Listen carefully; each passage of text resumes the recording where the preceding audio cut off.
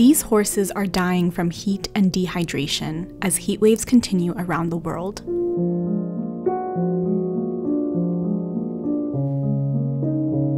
Severe drought and heat in Kazakhstan's Mangistau Peninsula have created a scarcity of water and food for horses, cattle, and sheep, killing multitudes of animals. This has left other animals weak from malnourishment and prone to parasites and illnesses. One farmer told Reuters there had been poor grazing for 3 years, but the hot, dry conditions in 2021 decimated what grass was still available. Mangistau lies on the eastern shore of the Caspian Sea, which is reportedly becoming shallower. Последние 100 лет никогда, когда поднималось до максимума, не дошло вперед до того уровня. Svetlana Dolgic, the head of climate studies at Kazakhstan's state weather forecaster Kazgidromet, told Reuters that average temperatures in the country are rising by 0.3 degrees Celsius every 10 years. She said more rain and winter snow in northern regions of Kazakhstan could have a positive effect on Mangistau, but that agriculture in the country is considered at risk from climate change. The Kazakhstan government has said that it will be sending barley to the area, but for many animals, it might be too little, too late.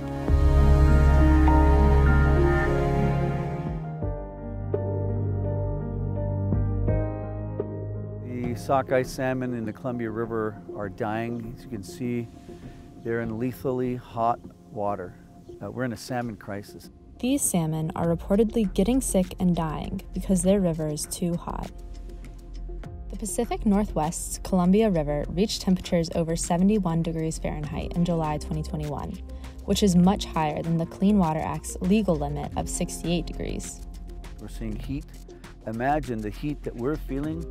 They're feeling it 10 times worse in that river.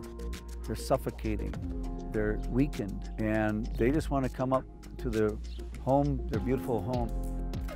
This is causing lesions and fungus on the salmon who live there.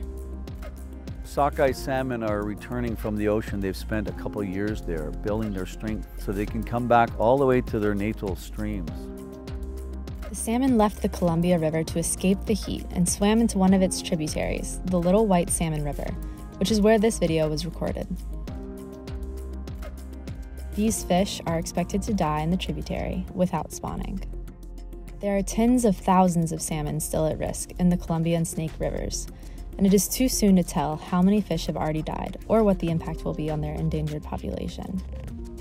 The reservoirs these dams create are just stagnant cesspools that are heating up and killing them. They can't even make it to their home to spawn, to reproduce. We need cold, clean water, and we've got to take the Snake River dams down to make that happen. We need a free-flowing river again. That will restore our salmon back. Right now, there's a proposal in Congress to take down 4 of the dams, which could help the salmon as they swim their way upstream.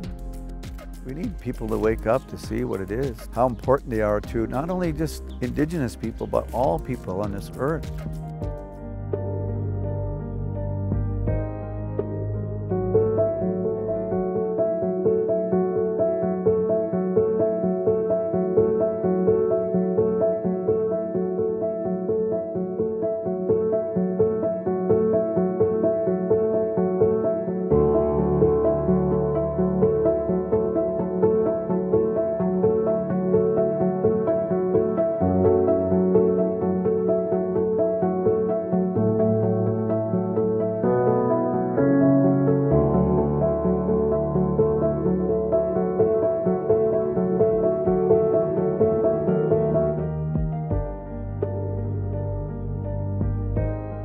Conservationists are tattooing these birds to protect them from poaching.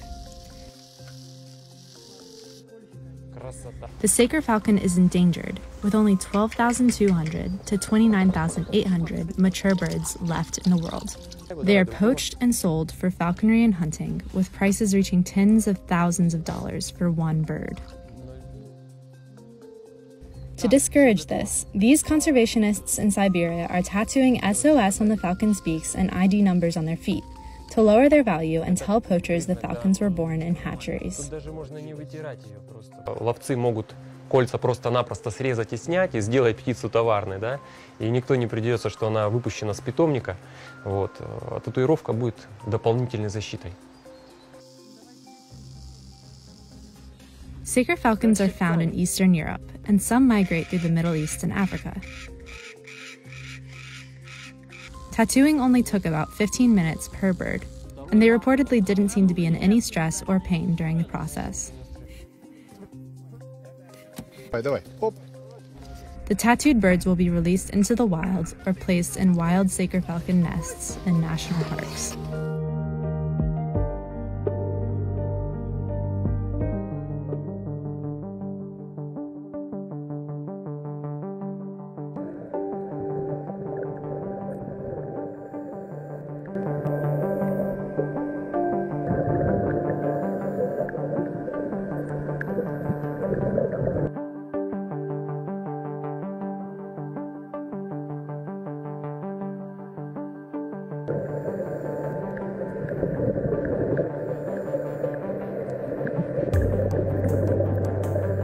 We can almost certainly paint the warming oceans as having a role in what we are seeing with the sickly sharks in Sipadan.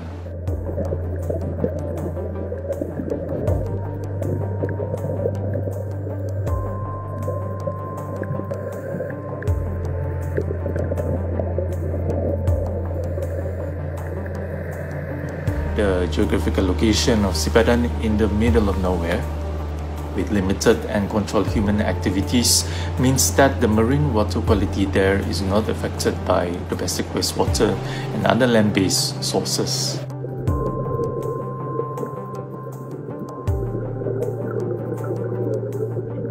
We cannot ignore that things are happening there, changes are happening there due to higher temperatures, and of course we also understand our Earth is increasing in temperatures by 1 or 2 degrees Celsius in a decade and so on. So these things are real.